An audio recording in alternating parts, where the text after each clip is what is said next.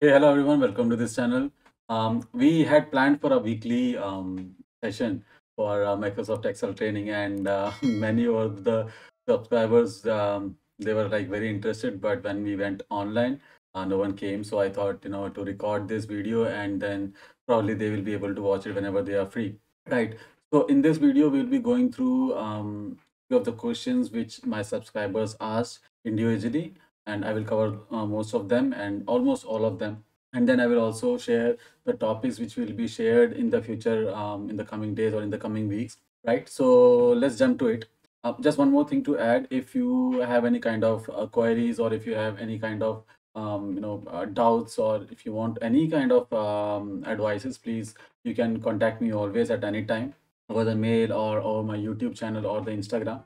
So these are my social networks. So let's first go through my profile or about me, what I do, and where from I belong. So basically, I born brought up in Delhi, India, and then I did my degree in information technology back in India.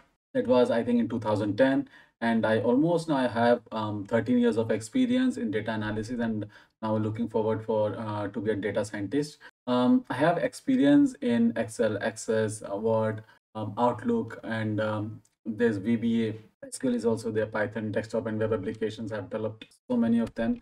Then I have worked on ClickSense and Power BI, machine learning, neural network, and reinforcement learning is something I'm getting into. And one of the topic which I like is reinforcement learning, because of being connected to the software development. I feel like reinforcement learning is something which can be really helpful. My specialization is, or the domain is, into finance and supply chain. I have been working, I mean, almost like last 11, 12 years, I have worked in both of these, and then 1 year was more into aviation and all. Yeah, so there's no questions right now since we guys are not online. Let's go to the next slide. Okay, there are a couple of tips I thought to share with you guys, because um, many of the newcomers into Excel, they don't understand what needs to be done when it comes to the Excel or learning Excel.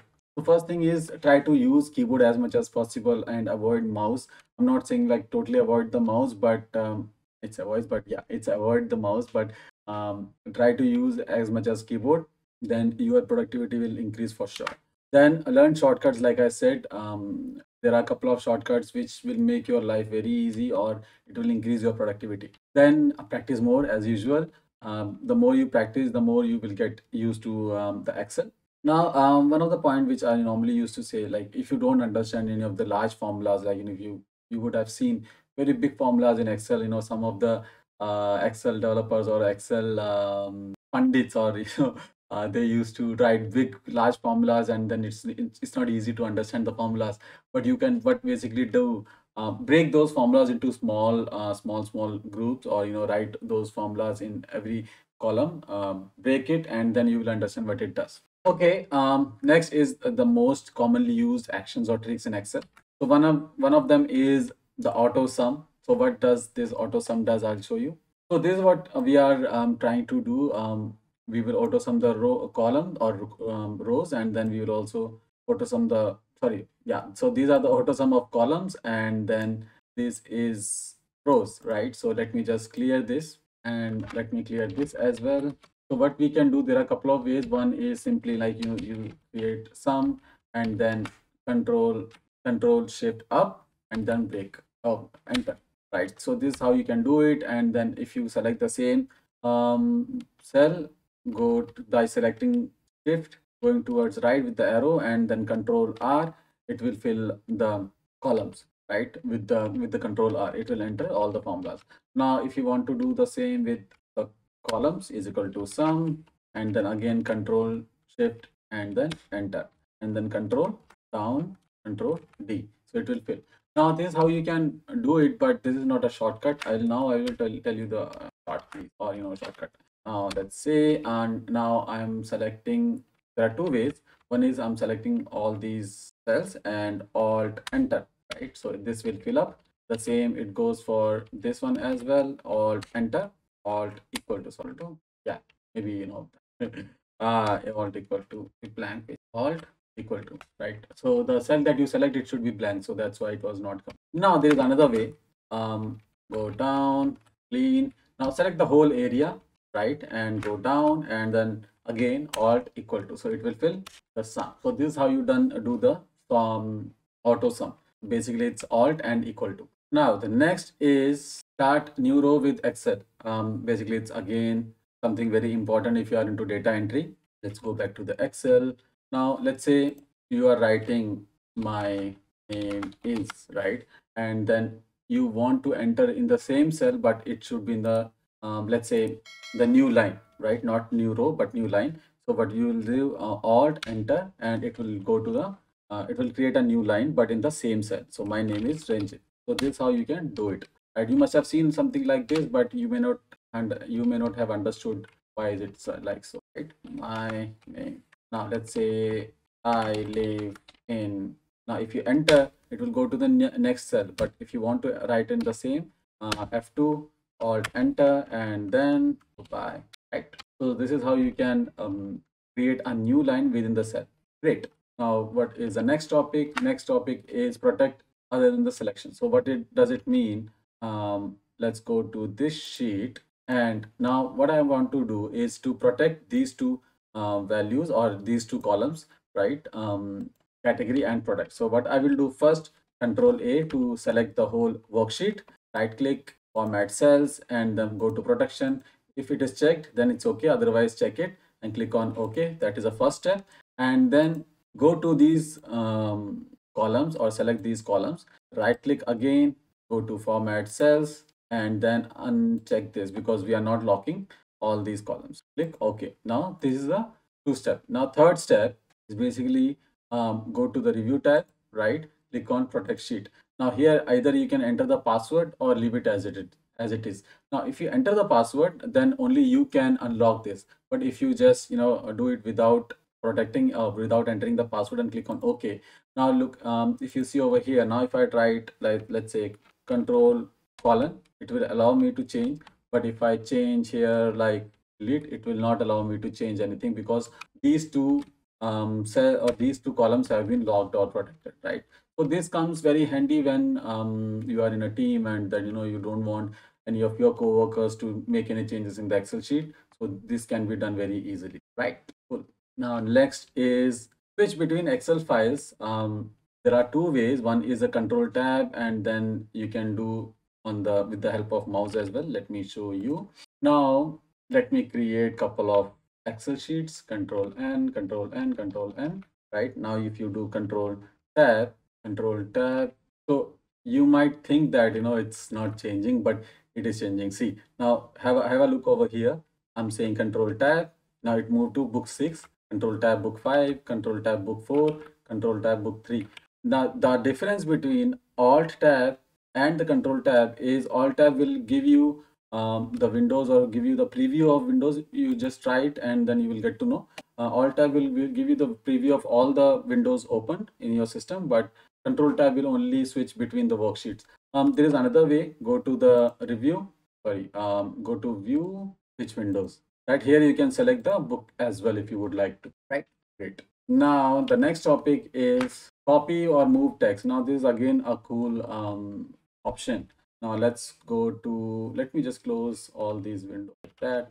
Now suppose you don't want this sold on this part, but you would like to have it like on the G column, right? There are two ways. One is you simply select this at the corner of this column and then move it. This is protected. Let's not let's unprotect this first and protect sheet.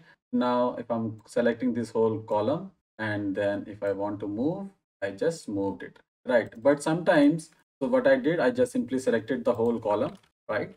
And then at the corner of this column I just moved it. Now sometimes you don't want to move it, but to create a similar column or copy this whole column over there, you can do that as well. Select this whole column and then alt control sorry, it's control alt and then move. It will not move, it will copy, right? So this is how you can copy or move the data of one column, or even you can do the similar thing for row as well. So this is how you can, with control and with the help of mouse, you can copy the same column. Great. Now let's move to the next topic. So these were like very commonly used things or actions or activities in in your day-to-day professional life. Now we will go to the next most important topics are like the functions or formulas which are used very commonly. So if you would like to have any questions answered, please you can feel free to contact me on this email ID. Okay, now the frequently used formulas or functions. So let me tell you the difference between formulas and functions. Functions are basically, there are two types of functions. One is predefined functions which are being created or which have been created by the Microsoft itself. And then there is one which can be created by the users like you or me, right? So functions basically used to ease our life or do the things more easily by not repeating the same action. Right? So suppose if you are doing something on the daily basis, like let's say summing it up, equal to this column plus this column and this column. So instead of that, we can use a function to add all those columns together. So that's how the functions work. Now, what is formula? Formula is it's a collection of functions, I would say, right? So let's say you want to have if condition. If condition is again a function, and then with that you want to add some columns, right? So sum is again a function, right? So you combine the functions together to create a formula, right? So formula can be a one formula which is basically a function, or it can be a collection of functions. Okay, great. So let's do the sum function. Now, in this we can like in couple of topics back we did alt enter to sum the columns. This is one way, and then again alt enter. Or what we can do, we can also do control R. So control R basically it's a shortcut to copy the formula from your left side to the current cell, right? I mean, this is very most commonly used shortcut which you can use very easily. Right now, sometimes what happens, if you see over here, let me hide myself so that easy for you to see. Okay, now let's talk about the sum formula as well, or sum function. It's equal to sum. So what it is saying, basically you need to enter the different numbers to sum those numbers. Let's say if you want to sum this one and then comma, again see it's showing number 2, so I'm selecting number 2 over here, again number 3. This is a tedious work, right? Because you cannot just keep on selecting cell by cell, but what we can do is equal to sum and then just go one cell up and then control up and control shift up and then enter. This is one way, but the other way which I showed you is simply is equal alt and equal to, and it will sum all those the columns upwards. And if you see, the sum is basically C2 to C11. So C2 to C11, right? And again, there's something different as well. Now let's say you don't want to sum this cell, right? So what you can do over here, you can use two sum functions and then sum up. So it's equal to sum. I want to sum all these, right? So this is how it is, and then again I want to sum plus sum, and then I want to select these ones. So this can also be done. So if you see over here, it's basically skipping this cell because we haven't mentioned in our sum function. What it is saying, C9 to C11 and then C2 to C7. Okay, great. Now let's go to the next topic. Now we have VLOOKUP. Now VLOOKUP is something which has been asked many times, and most of my subscribers has asked to go through VLOOKUP. So let's do that. And after that, we will come to trim function as well, which is really important. Okay, so what does this VLOOKUP does? It's basically looks for the corresponding value, whichever the value we are looking for the corresponding. Okay, so what VLOOKUP does, now let's say you have the data over here, which is a category, product, price, and the quantity, and then you have the product. Now what you want to do, or what you want to look for, is the quantity from this product with respect to this product. So what I'm saying, when I have product 1, so it should say 54, and if it is product 5, it should say 63, right? So let's do this first, and then maybe we can able to quantity, right? So is equal to VLOOKUP. Now what this formula says, or what this function says, what we need to find, which is a lookup value. What we are looking for is the product 1, comma. Now what does it say? The table array. The table array is basically the table or the column which will have these products or list of products, which is this one, right? Now what it says, the table array is done, the column index number. Now the column which the output or the corresponding value which we are looking for is quantity. Now, if you look over here, there is a column 3C, which is third column. So we are looking for quantity, and quantity is on third column. If we were looking for price, so it will be 2C, which is the price, but we are looking for quantity over here, and now it's on third column. So third column is from the column which we are looking for, right? So it's equal to comma B, comma. Now what we are looking for is the approximate match or exact match. So I'm looking for the exact match. The exact match is 0 or approximate match is 1. So I'm saying 0 for the exact match. So that's 54.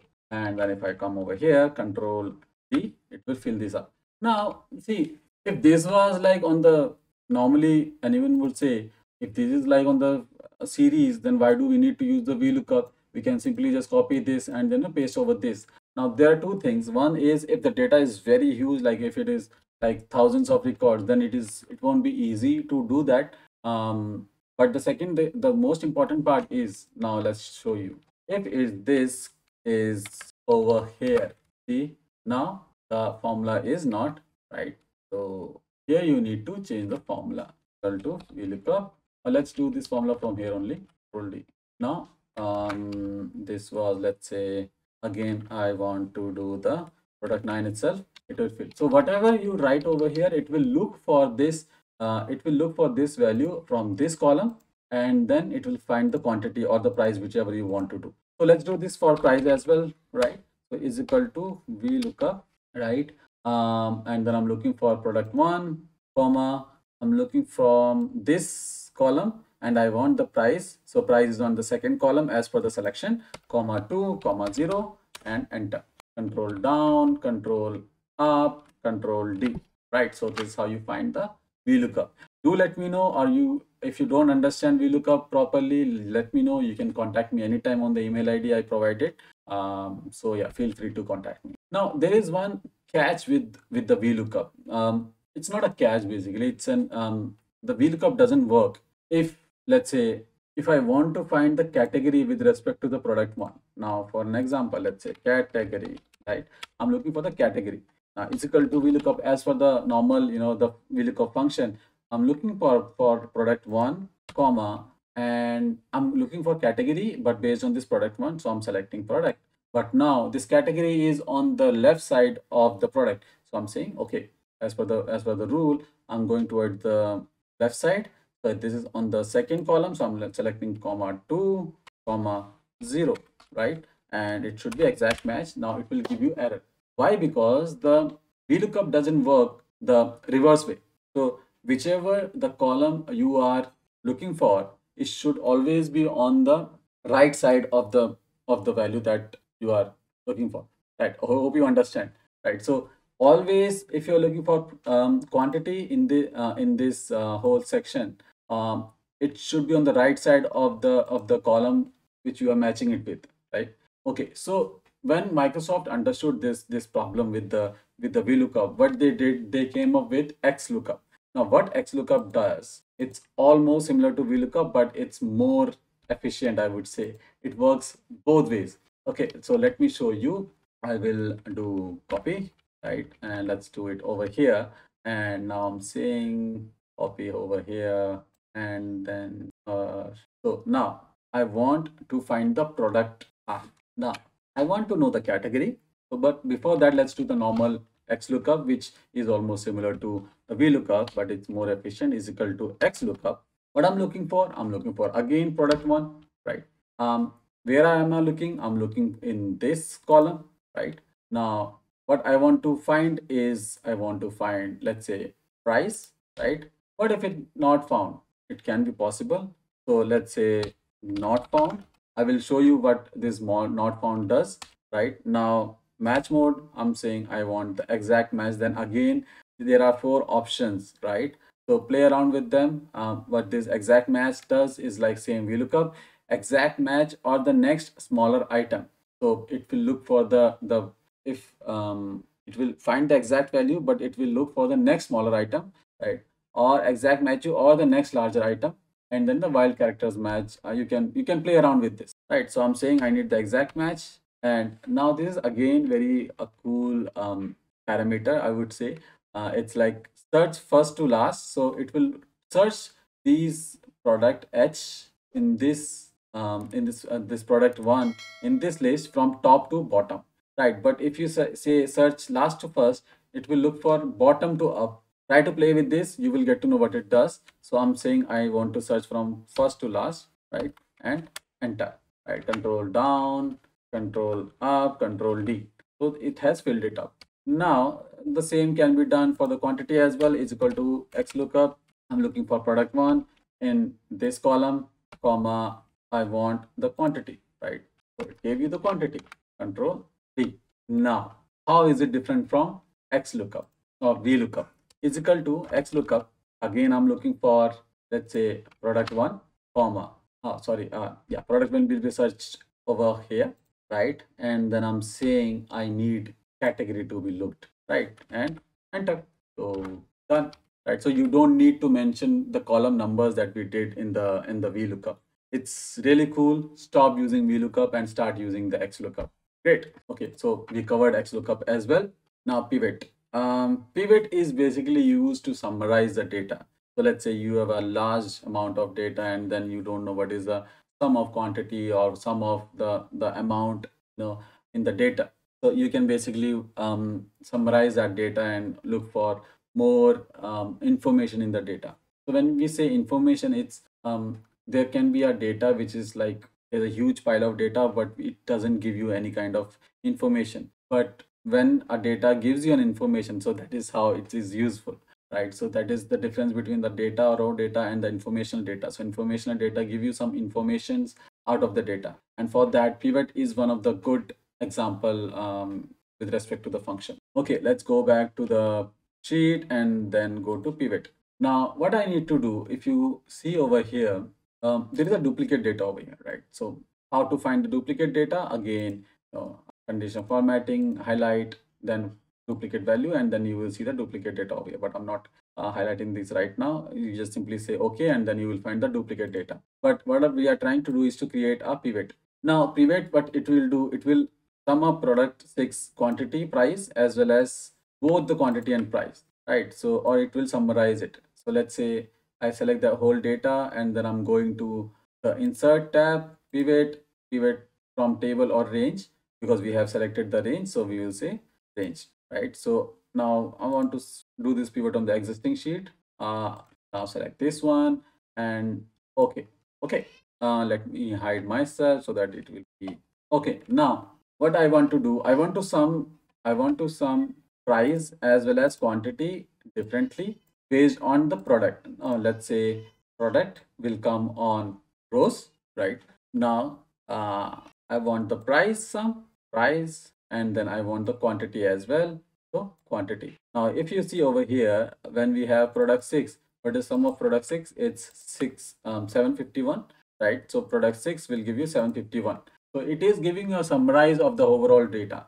Now the same thing we can do for the category as well. So let's do that.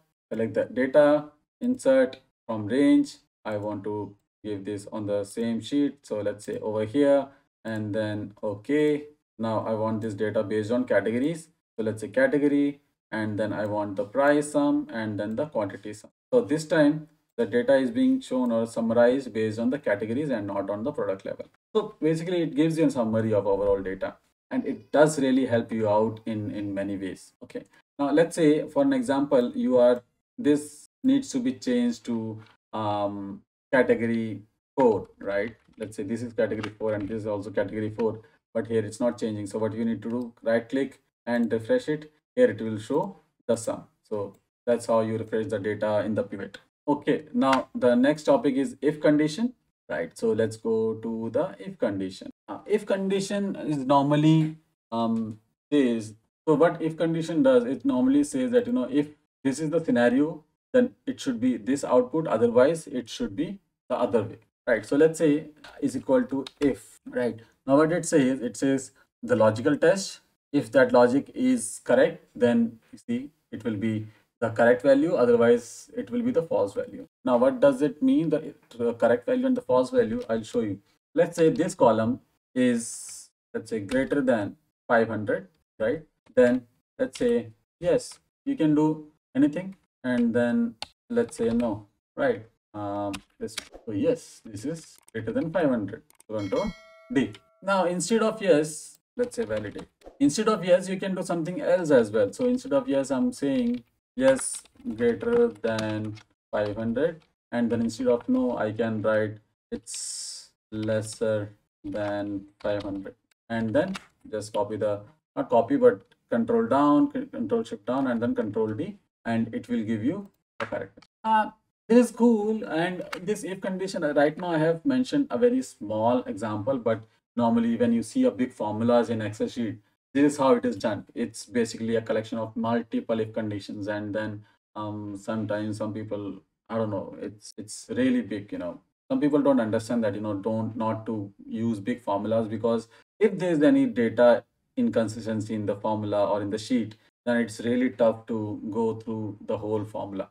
So try not to have a big formulas. And again, it also compromises the performance of the Excel sheet. If there is like big formula and there are many columns within the sheet, trust me, you will not be able to do, or you will not be able to work on that Excel sheet easily. Okay, now the next topic is concatenate. I think I have mentioned this in my shorts, but I wanted to do a longer video on this so that it's easier for you to understand, because 1 minute doesn't teach you anything, right? Especially the Excel functions or the formulas, you need to have a better understanding. Okay, let's go to the concatenate. Now, concatenate is really useful. Why? Because it can also be used in, let's say, pivot. It can also be used in XLOOKUP or VLOOKUP. Why? Because with the help of concatenate function, or there are like two ways, but I will show you. You can combine multiple columns to create a unique value, and unique values are really important when it comes to, let's say, pivot, XLOOKUP, or VLOOKUP. And this is how you can create a unique value. I will show you. So the first way is normal formula. Let's say formula is equal to this column, ampersand, double inverted comma, and let's say, let's do the space over here. Again, double inverted comma, ampersand, and product, right? So category 1 and product 1. So this is how you concatenate with the normal formula over here, right? So what we are doing, we are combining two formulas or two columns together with a small space. So instead of space, what you can also do is, let's say I'm saying underscore over here, and then D, right? And then this is how you can combine two columns together.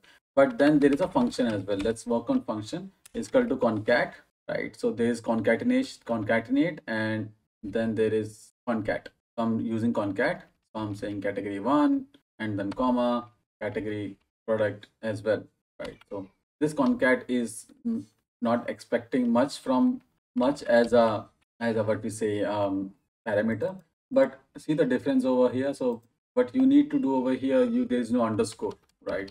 So let's do concatenation is equal to concat. So let's say this one comma is the same. Okay, so I would say use the formula. This is much easier, but again, you can do whatever you would like to have. Suppose if you want to add a space in between, just say double inverted comma, space, and double inverted comma, and then the comma. So it will give you space between the row D.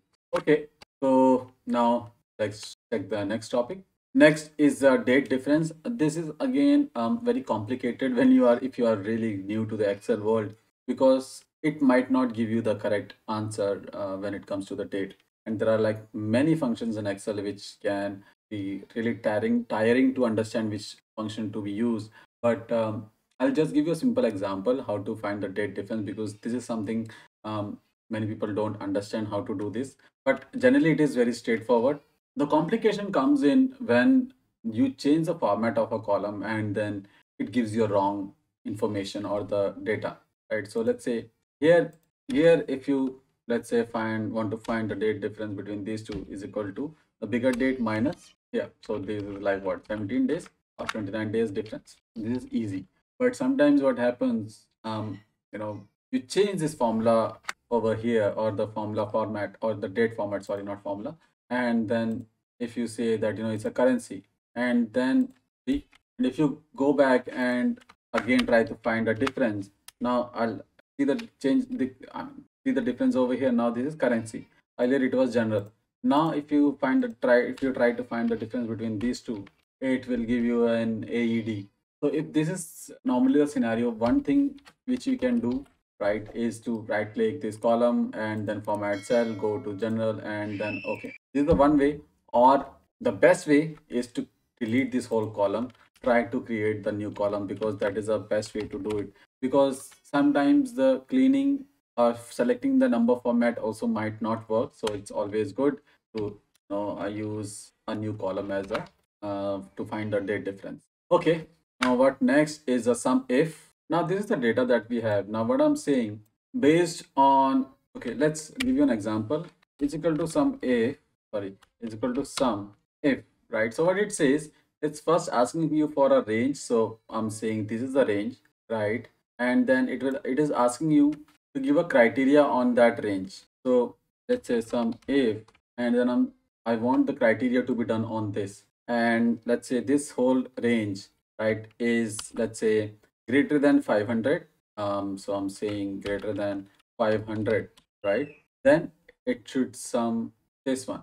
So what it does, if this price is greater than this, then it should sum, otherwise is the one way. Now let's say you want to sum the same price column itself, so you don't need to pass the last parameter. You just say it will sum you, it will give you the sum of all these columns whichever is greater than 500. So now let's see if which one are greater than 500. I'll select these ones, this one, this one, this one, this one, right? And then let me write myself is giving you this one. So what is the total? 4,110 is the sum, and then there is the same sum which is, so this is how you do the sum if criteria. Now sum ifs is almost similar, but what I'm saying is I can pass multiple criterias over here. So what I'm saying, like let's say is equal to sum ifs, right? And I'm saying I want to sum this range based on criteria. If it is product 6, okay, it should be like this range. In this range, it should be product 6, right? And then again from this range, it should be category 6. When both these conditions match, it will sum. So 751 is the sum. So let's say category 6 and product 6 is this one, and this one 7, it should be 751. This is 751. So basically some ifs checks for multiple criteria within the selected range. Now count if is almost similar to sum if. So instead of sum, we are doing the count. Let's go back and then let's see count if. So is equal to count if. So I want to count this, I want to count from all this range, and I'm saying for an example like we did in the previous sum if. So I'm saying this column count if, I want to count all this based on if it is, let's say, greater than 500, greater than 500, right? Okay, so how many are there? We have 7, we have 7 numbers, or we have 7 values which are greater than 500. So 1, 2, 3, 4, 5, 6, 7, right? So this is how you can do the sum if, count if. Now count if is also again similar to sum if. So let's say count if, and then I'm saying if in the product 1 range, I'm saying it should be equal to product 6, right? And then in the category, it should be equal to category 6, right? So there are 2 values which are matching, which is this one and this one. Now let's say instead of category 6, I'm looking for category 5. So there is not matching anything, because both these criteria should be matching. And then I'm saying 5. So there is one record which has both category and product as category 5 and product 5. It's almost similar to the if condition, some ifs. Okay, the freeze pane again is really good if you used to work with large data. Let's say there's a huge data and then you need to go scroll down, but the problem is then you will not understand which column was it, right? So that is where the freeze pane works. I'm selecting this whole let's say the whole array or row, and then I'm going to view and then freeze pane. So there are 3 options over here. One is freeze the first column, freeze the top row, or freeze pane. So top row, normally what does, if you have selected anything over here and then select freeze top row, it will basically freeze the the headers, right? So it's really easy to go through the whole data. But sometimes if suppose I want to freeze from this and below. So you can do first unfreeze the pane, and then because you, yeah, unfreeze the pane and then freeze pane. Now if you see from the data you selected from there, the screen gets freezed, right? So and then you can do the same thing with the column as well. First unfreeze the pane and then freeze pane. Now you go towards right, it will show you the rest of the columns, right? So yeah, this is how the freeze pane does. Last but not the least, the trim function. This is very used very frequently, and I do actually use it very frequently, and especially if you're working with more data, or the data which is like very unpredictable. So basically what you do when you have more like experience, many years of experience, you get to know when you see the data that how what the data could be. But sometimes what you might not understand the data properly, so there are some predefined functions that needs to be used. I will show you how the predefined functions can be used in some such scenarios. So let's go back to the trim function. Now here, this is the kind of a raw data which comes in with the data, right? And then you want to remove the space, but you might not understand if there is a space or not, right? Or there is a extra characters which is not visible with the naked eye. So for that, what you can do, first you check the number of characters in that cell. For that, what you can do is equal to length, and then select this whole cell and then control D. Now if you see over here, normally the number of characters or the length of a cell is 9, but here if you see, it's 11, then we have 30, then we have 50. Why? Because there are spaces before this. Let's say here, see, there are spaces here, and the same goes with product 1 as well. So there are spaces after product 1. See, so for this, what you can do, you can use a trim function. So what it does is equal to trim, and then select this. So it will remove the spaces from the left side of the character or the string and the right side of the string, right? So trim, and then control D, control down, and control D. So now if you see over here, even though it will not remove the spaces within the text, it will only remove the space from left side and right side of the text and not within the text. Now if you see over here and length, you will see all these are 9 apart from the last string. For this, there are other ways. You can use the replace function, you can use the substitute functions. Will not go into that detail because then you might get confused. Okay, so this is how you can use two functions together to understand how data can be cleaned with large data. Okay, again, if you have any questions or doubts, or if you need any advices, please feel free to contact me. Now these are the topics which we'll be going through in the coming weeks. First is actually getting to know Excel. Now these are the topics that we will be covering in the future sessions, which we'll be having every week on Sundays, 8 p.m. on Dubai time, right? So first we will go through what is Excel and which all versions are there in Excel, and how the compatibility between different versions of Excel works, and the history behind Excel, how it came into existence. Now then we will go through the each tab within Excel, like home, edit, insert, and all. So those are basically called the ribbons. So we will go through each sections or group within the tabs, right? And then we will go through multiple ways of entering or editing data. Then we have formatting and aligning. This is really important because this is how you basically present the data to the end user, or even it is, I mean, even to you as well. Then we will use formulas, how we can use the formula, or how we can create a formula with functions and other ways. Then we use the Excel's existing functions. So when we say existing functions, Microsoft has given us many functions within Excel which we can use and create a great dashboard, or a data or useful or informational data. Then we have auditing, validating, and protecting data, like you mentioned in the previous sections. How we can validate data, or protect data from the users not to change it. And then we have hyperlinks, combining data, and then the status bar. Status bar is again really useful when it comes to just to understand if the data within the Excel is really correct, or it's a useful data. For an example, let's say the sum, if the data is not correct within the, let's say, a value, then it will not show you the correct sum. Then we will also go through what is transferring or the duplicating of data to other locations, let's say to another Excel sheet. Then we will go through tables, which is a really important topic within Excel.